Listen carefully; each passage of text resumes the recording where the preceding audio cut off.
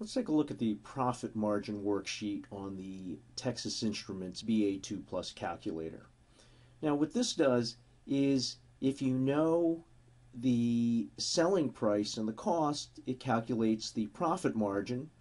Or for example, you could figure out what price to sell your good at if you know what profit margin you want and how much it costs you to produce each unit of the good.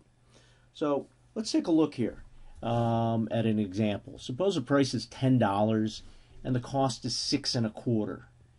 Well, how do you figure out profit margin? Well, profit margin is going to be price minus cost divided by price. And in this case, it's going to be 10 minus 6.25 divided by 10. It turns out to be 37.5%. So let's see if we can do this on the calculator using the profit margin worksheet.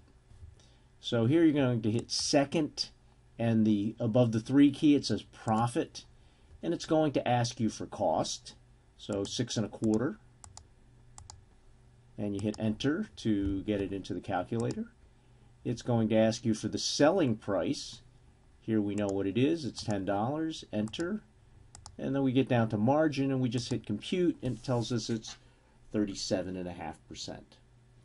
What happens if we decide that, well, let's clear this worksheet. So if you want to clear the worksheet, you need to be in the worksheet. You hit second, clear work. And suppose we know the cost. Suppose the cost is $12 per unit.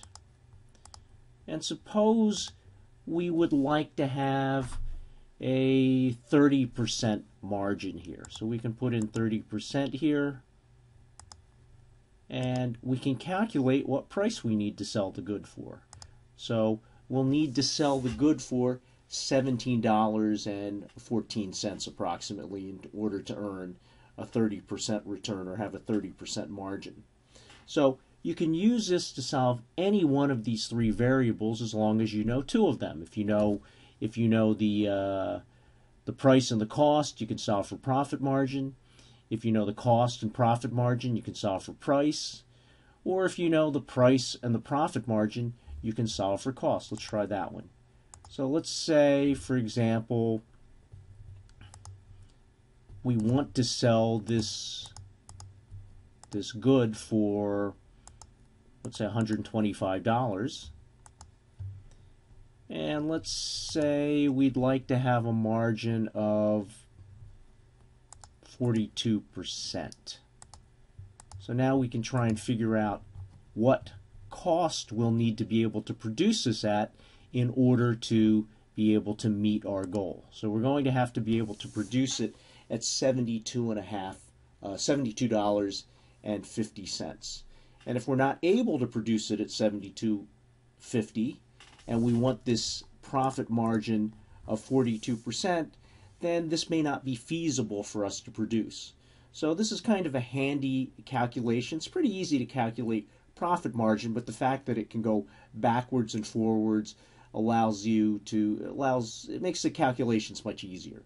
So this is a little clever function they have on the calculator. It's not a hard calculation, but it's kind of a handy one to know about.